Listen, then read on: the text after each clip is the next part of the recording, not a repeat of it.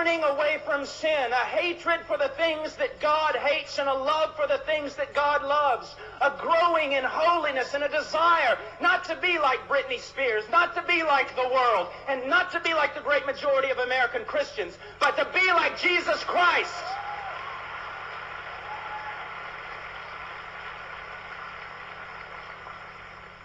I don't know why you're clapping. I'm talking about you. I didn't come here to get amens. I didn't come here to be applauded. I'm talking about you. People so many times come up to me and they say, oh, I'd love to follow you into Romania. I'd love to follow you into the Ukraine. I'd love to preach where you preached and planted churches in Peru in the jungle. And I tell them, no, you wouldn't. They say, yes, I would. I say, no, you wouldn't. Why? Because you'd be excommunicated from the church down there. What we need to see, I'm not trying to be hard for the sake of being hard. Do you realize how much love it takes to stand before 5,000 people and tell them that American Christianity is almost totally wrong? Do you know what it's going to cost me to never be asked back again to something like this? To be unpopular? Do you know why you do it? You don't do it because you get paid well. You don't do it because men love you. You do it because you love men, and because more than that, you want to honor God. I want to tell you something. We are going to go into Scripture, and I want you to look at it as it really is.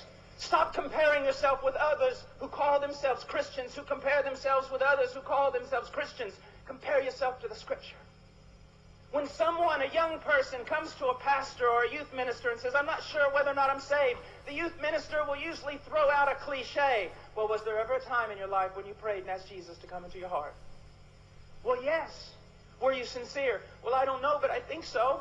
Well, you need to tell Satan to stop bothering you. Did you write it in the back of your book, the back of the Bible, like the evangelist told you when you got saved, to write down the date so that anytime you doubted, you could point him to the Bible?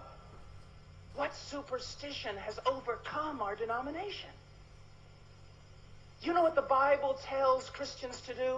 Examine yourself. Test yourself in light of Scripture to see if you are in the faith. Test yourself to see if you're Christian. Do you realize if I dismissed us right now and told everyone to go knock on every door in this city, do you know what we would find out? 99% of the people, at least in this city, believe themselves to be believers. If you go back to your hometown and knock on every door, because I went back to my hometown after I got saved and knocked on every door, and you know what I found out? Everyone in my town is a Christian. 85% of them do not go to church, and those who do go to church are not concerned about holiness. They're not concerned about serving. They're not concerned about being separate from the world. They're not concerned about the gospel being preached among the nations. But bless God, they're saved. Why are they saved? Because some evangelist who should have spent less time preaching and more time studying his Bible told them they were saved. And he did it so that he could brag about how many people came forward in his next revival. I love you. And there are men here who love you. And I want to go into Scripture now that I've shocked you into life. I want you to listen to me. Listen to the Word of God and begin to ask yourself some questions. First of all, enter through the narrow gate. For the gate is wide and the way is broad that leads to destruction, and there are many who enter through it. There is a narrow gate. And you know, historically, one of the reasons I'm a Southern Baptist is because the Southern Baptists have always been quick. When other denominations have failed to realize this, the Southern Baptists have always been quick to realize that there is one gate. There is one God.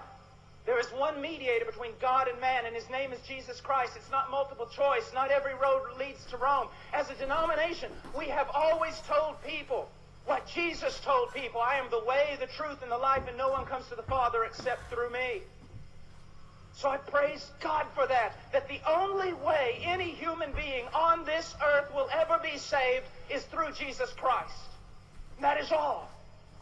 Because you need to realize the Bible says, for all have sinned and come short of the glory of God, and you have no idea what that means. That we were born radically depraved and God-hating.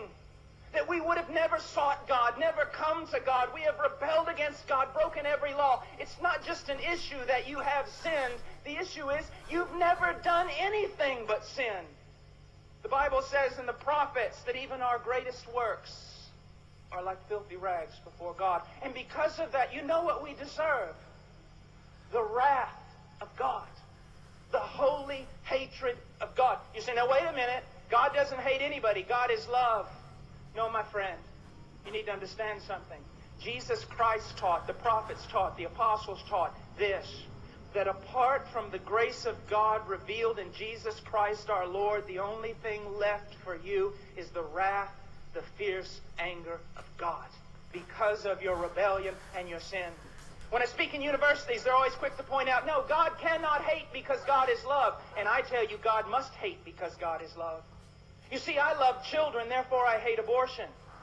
If I love that which is holy, I must hate that which is unholy. God is a holy God. That's something that the Americans have forgotten. Many of the things that you love to do, God hates. Did you know that? Pray for revival. You're going to have a youth meeting. You want God to move. But before you go there, you watch programs on television that God absolutely despises. And then you wonder why the Holy Spirit hasn't fallen on a place and why you have to create false fire and false excitement. Because God's not in it. God is a holy God. And the only way you and I could ever be reconciled to a holy God is through the death of God's own Son, when He hung on that tree. Now listen to me. If you're saved here tonight, you're not saved because the Romans and Jews rejected Jesus. You're not saved because they put a crown of thorns on His head. You're not saved because they ran a spear through His side. And you're not saved even because they nailed Him to a cross. Do you know why you're saved if you are saved? Because when Jesus Christ was hanging on that cross, He bore your sin, the sin of God's people, and all the fierce wrath of God that should fall upon you fell upon His only begotten Son. Someone had to pay that price. Someone had to die. It was God the Father who crushed His only begotten Son, according to Isaiah 53. It says it pleased Yahweh to crush Him. People say the cross is a sign of how much man is worth. That's not true. The cross is a sign of how depraved we really are, that it took the death of God's own Son. The only thing that could save a people like us was the death of God's own Son, under the wrath of His own Father, paying the price. Rising again from the dead, powerful to save. This is the gospel of Jesus. Now, what are you called upon to do? You say you go through the narrow gate. How do you do that? Jesus said the time is fulfilled. The kingdom of God is at hand. What must you do? In Mark, He tells us, repent and believe the gospel. You say, Brother Paul, I got saved by praying and asking Jesus Christ into my heart. And I'm sure you did. But you weren't saved by a magic formula or some words you repeated after someone else. You were saved because you repented of your sins and you believed. And not only did you do that in the past, you continue to do it even until now. Because when Jesus, a proper translation of that verse He gave is this: the kingdom of God is come. The time is fulfilled. Now, spend the rest of your life repenting of your sins and believing in me.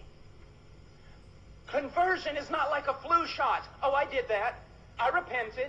I believed. The question is, my friend, are you continuing to repent of sin?